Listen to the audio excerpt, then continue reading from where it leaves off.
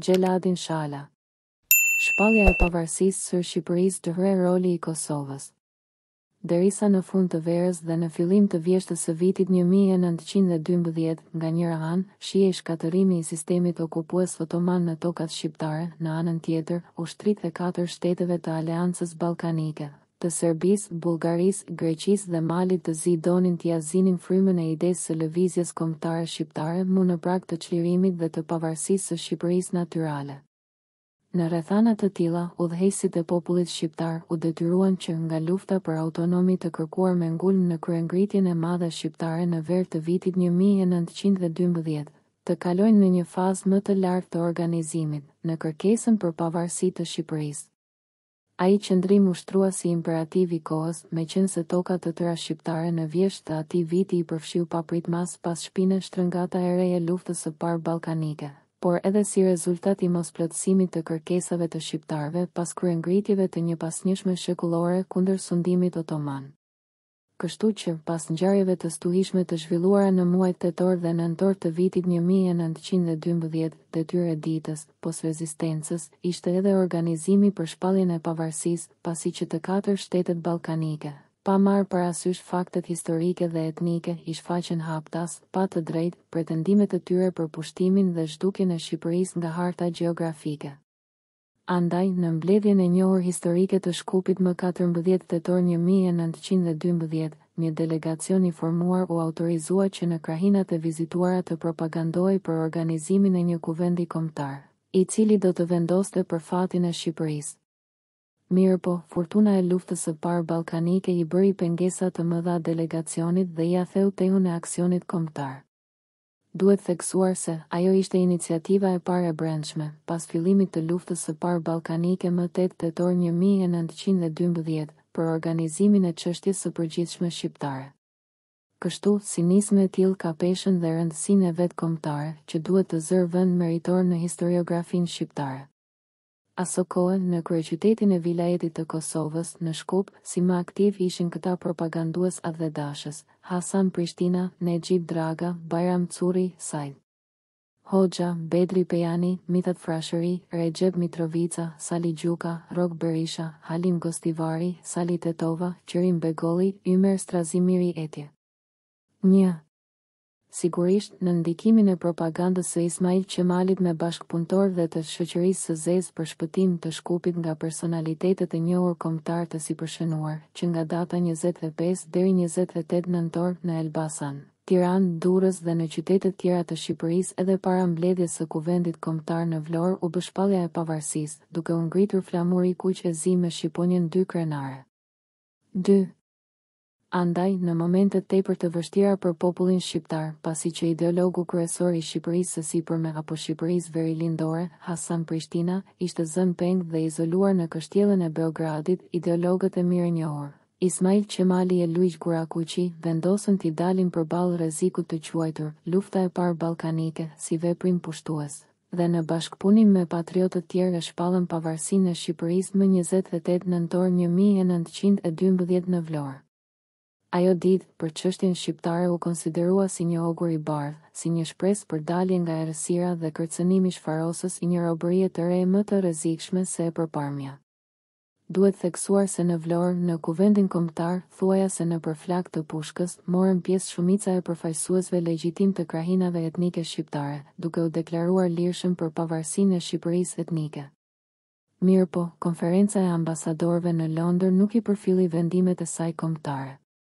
Megjithatë, për ne 28 nëntori i vitit 1912 është si datë më e shënuar deri më tani në historinë e popullit ton, datë kur u ngrit pas shumë shekujsh flamuri kombëtar dhe Shqipëria u shpall shtet i pavarur që si vjet po e festojmë 100 vjetorin e saj.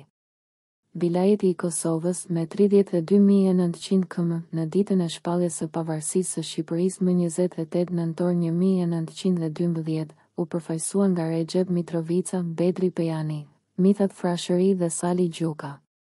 Mirëpo, në punimet e kuvendit kombëtar në Vlorë, rezulton se nga Kosova konsiderohen edhe 7 delegat të tjerë, të cilët ishin Isa Boletini, Mehmet Pash Deralla, Riza Bejgjakova, Zenel Begolli, Hajdin Draga, Qerim Begolli dhe Dervish Beji Peku. 3. Prej personaliteteve të shuara që nuk morën pjesë për shkaqe objektive ishin Hasan Prishtina, Bajram Curi, Idris Seferi, Said Hoxha, Nejib Draga, Elez Isufi, Aqif Elbasani etje. Faktori kryesor dhe vendimtar që solli shpalljen e pavarësisë së Shqipërisë që në lëvizjet dhe kryengritjet e shqiptarëve, sidomos ato të viteve 1908-1912, të cilat një prof. Dërhakif Bajrami, si e okupoi Serbia Kosovën më 1912, Prishtinë 2003, 175. 2 Obzor, 29 Zi 1912, Zagreb, prof. Dër Gjeladin Shala, Çështja shqiptare dhe diplomacia serbe 1912, 1913, Prishtinë 2006, 117, 118. 3 Bardosh Gaçe, ata që shpallën pavarësinë kombëtare, Tiranë 2002, 5. Përdje patën Kosovën e trimërive, vuajtjeve dhe tragjedive të mëdha si rrallë ndonjë territor e popull tjetër në rrezullin toksor. Me të drejtë mund të themi se faktori shqiptar, sidomos ai në Kosovë, luajti rol vendimtar, duke ja hapur rrugën e shpalljes së pavarësisë së Shqipërisë. Për më tepër, ky faktor luajti një rol të rëndësishëm dhe aktiv në rrafshin ndërkombëtar. Populli shqiptar, sidomos ai në Kosovë, nuk që një element pasiv që shikon vetëm të përshtatej konjunkturave. Përkundrazi, ai që një element i gjallë dhe aktiv, i cili e elektrizoi në shkallën më të lartë gjendjen e gadishullit ballkanik. Aleanca famkeqe e 4 shteteve ballkanike me luftën e tyre shpejtuan ta shfrytëzonin këtë element për interesat e veta në përputhje me interesat e ngushta, megjithse ata, në vend që ta mbështesnin dhe ta çonin përpara kryengritjen që shpërtheu në pranver të vitit 1912 në Ballkanin qendror dhe perëndimor, shpejtuan të përfitonin nga kërkesat e shqiptarëve pa llogaritur fare interesat kombëtare të tyre. 4. Vërtet që nga lidhja shqiptare e Prizrenit, lidhja e Pjesë Besabes, sidomos nga lëvizjet dhe kryengritjet e mëdha shqiptare gjatë viteve 1908-1912, kundër politikës asimiluese të osmanizimit nga qeveria Gjon Turke, që për epiqendër e kishin Kosovën, ndikuan drejt për drejt në shpalljen e pavarësisë së Shqipërisë. Kosova ishte territori kryesor i luftës kundër pushtimit osman në Shqipëri dhe në Ballkan, gjë që praktikisht të shtroi rrugën e pavarësisë. Me këtë rast, duhet theksuar në mënyrë të veçantë një proklamat të lëshuar mu në vlugun më të madh të kryengritjes në Kosovë më 17:30 korrik 1912 nga ana e adhetarëve të vërtetë të Kosovës për liri e pavarësi. Aty theksohet se kryengritja në Kosovë, si trevë e madhe e Shqipërisë, është hetëra në dorë të kryengritësve, gjë që kërkohet të mbahet një mbledhje mbarkombëtare nga shqiptarët e 4 vilajeteve të Shqipërisë. Gjithashtu, kërkohet prej të gjitha qyteteve shqiptare të zgjidhen delegatët më adhetar që t'i jepet fund çështjes sipas dëshirës së shqiptarëve të vërtetë.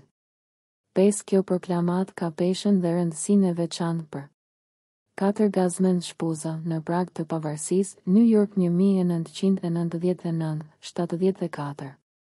5. Eqem Zenelaj, çështja shqiptare nga këndvështrimi i diplomacisë dhe gjeopolitikës austro-hungareze, 1699-1918, Prishtinë 2010, 330. Thirrje e adhetarëve të vërtetë të Kosovës për liri më 1912. Vëllazën të dashtun, krejt shqiptarëve që i dhem shpirti për atë dhe e kombësi e që i përpiqen përfitimin e të drejtave kombëtare. Jemi të sigurt se do të interesohen me rëndësi për kryengritjen e sotshme tu i shpresuar që të marrin fund mbas dëshirit e qëllimit të shqiptarëve të vërtetë. Kryengritja në Kosovë, si po shihni vëllazën, sot bani një hap të madh e krejt kjo trevë e madhe e Shqipënisë, Kosova, është në dorë të kryengritësve.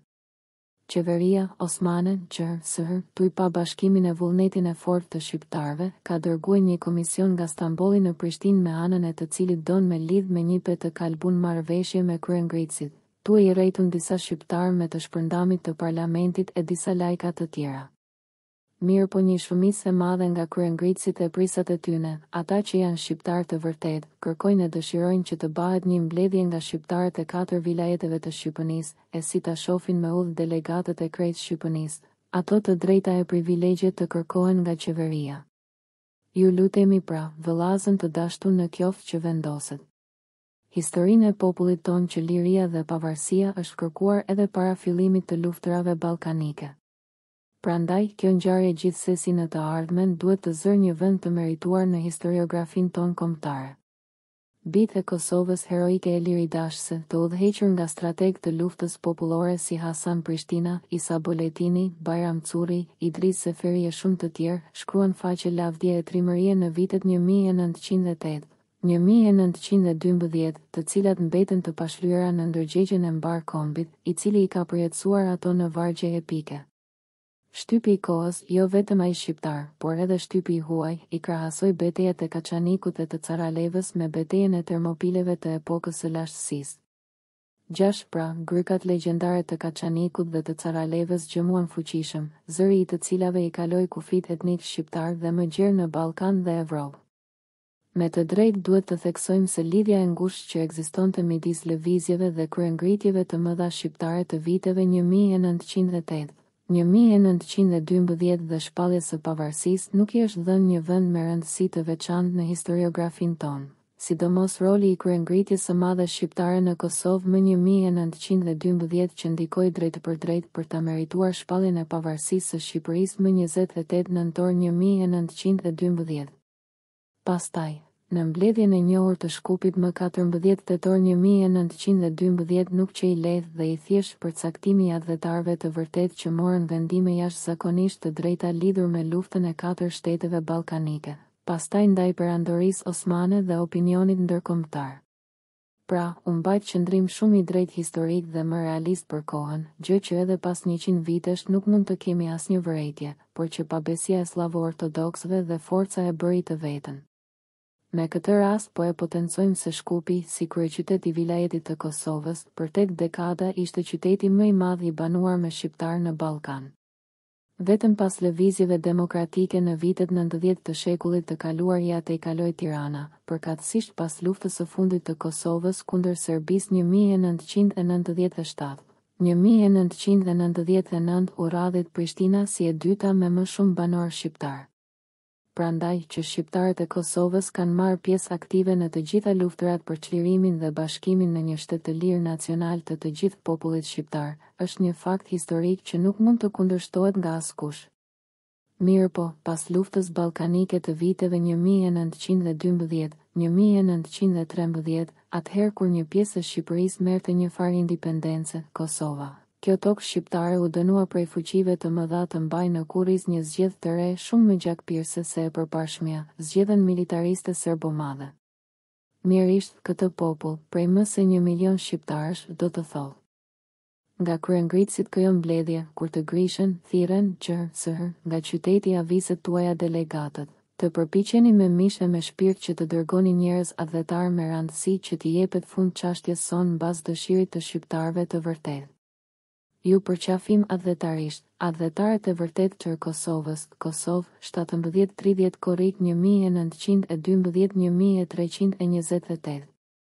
6 gazmend shpuza, në prag të pavarësisë, New York 1999, 85, 86.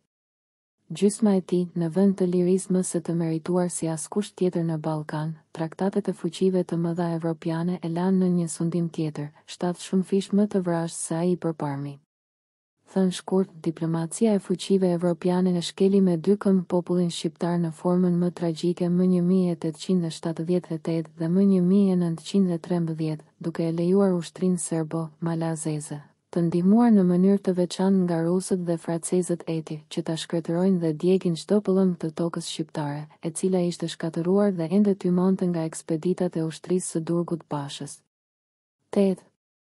Megjithse, Kosova na përket shqiptarëve dhe Shqipërisë, nga të gjitha pikpamjet. Ngado që ta shikosh këtë vend, nga asnjë anë nuk ka njollë të huaj. I mirë i parimi kombësisë kur nuk e ka përceu pragun e konferencës, ku u diskutue fati i ynë, shkruan të shtypi shqiptar i kohës. Zonjës Evropë i mungon ndërgjegja, rënimet nuk i mohon, gjakderdhja nuk e tun, për të drejtat nuk kujdeset. Evropa fort mirë e din se si mund të qetësohet Ballkani, qetësia themelohet përgjithsisht vetëm me sjellje të vërteta, gjykim të drejtë, tuj marrë në kujdes etninë e thjeshtë, historinë e vërtetë dhe ekonominë e popullit. 9. Pa dyshim, politika panslaviste e Rusisë, e ndjekur nga pjunët e vet në Ballkan ngadnjeu gjatë viteve 1912-1913. U fituan kufit ashtu sikur kishin ndëruar dhe lakmuar për afër një shekull serbomëdhejt dhe grekomanët. Kështu që vështirësitë të reja e të mëdha Iran mbi supe këtij populli rreth 9 dekada, megjithse pas gjysmës së shekullit gjej që Kosova kishte qenë toka më e përgjakshme dhe më e rëndësishme e lëvizjes kombëtare shqiptare, e cila dha kontribut vendimtar në lëvizjet dhe kryengritjet e njohura para dhe në prag të shpalljes së pavarësisë së Shqipërisë më 28 nëntor 1912. Kosova këmbënguli që të përfshihej brenda shtetit shqiptar, ku e meritonte të mbetej dhe ku e kishte vendin në aspektin historik e gjeografik. Mirë po, ndaj Kosovës u bë një lojë ndyrë, e pabesë, e mashtrimit dhe e tradhtisë, duke ia futur këmbët në prushtë të ndezur rreth një shekull. Serbia, Mali i Zi dhe Rusia që në themelet të politikës së tyre i kishin synimet ekspansioniste, projektuan plane ogurzeza, duke kërkuar 80% të territorit shqiptar në Ballkan, arritën ta glaborojnë më tepër se gjysmën e Shqipërisë etnike, do të thotë mbi 50% të tokave shqiptare. Kosova historike dhe etnike shqiptare që, si epiqendër e lëvizjeve dhe kryengritjeve të mëdha, si asnjë pjesë tjetër e Shqipërisë, i udhërua si peshësh Serbisë dhe Malit të zi nga fuqitë e mëdha evropiane. Mirë po, dihet historikisht dhe gjeografikisht se shqiptarët që mbetën jashtë vendimeve të konferencës së Londrës, ishin, e janë pjesë përbërëse e popullit shqiptar. 7 Ajet Haxhiu, Hasan Prishtina dhe Lëvizja Patriotike e Kosovës, Tiranë 1964, 102 prof. Dur Hakif Bajrami, si e okupoi Serbia Kosovën më 1912, Prishtinë 2003, 214 9 Ajet Haxhiu, Hasan Prishtina dhe Lëvizja Patriotike e Kosovës, Tiranë 1964, 106. Të dhënat e historisë për Kosovën kanë qenë gjithmonë në anën e popullit shqiptar, ndërsa mitet dhe legjendat kanë qenë dhe mbeten edhe tani produkt i paragjykimeve dhe koncepteve panslaviste. Gjatë historisë së tyre serbët, sipas rastit dhe interesit janë luhatur në shumë djepa dhe zemra. 10. Shqipëria, ajo që është zakon të quhet shteti am, është dhe do të mbetet vendi më i afërt i Kosovës, shtet, vendi që, sido që të vinë punët, kur më nuk do ta lënë në baltë njëra tjetrën. 11. Pra, me gjithë shpalljen e pavarësisë së Shqipërisë më 28 nëntor 1912, që është data më e rëndësishme kombëtare deri më tani në historinë tonë. Gjë që me shpalljen e pavarësisë së Kosovës më 17 shkurt 2008 në 10.887 km, është një përmirësim me perspektivë për kombin, por, meqense tani për tani vetëm trungu i Kosovës është përfshirë, kurse degët në të gjitha anët i ka të ndarë, andaj me këto nuk është mbyllur çështja shqiptare, sepse edhe sot pritet zgjidhje definitive e drejtë, pra edhe pas 100 vjetësh. Plagët dhe vuajtjet tona do të shërohen vetëm atëherë, kur të realizohet dhe të pranohet pavarësia e plot kombëtare.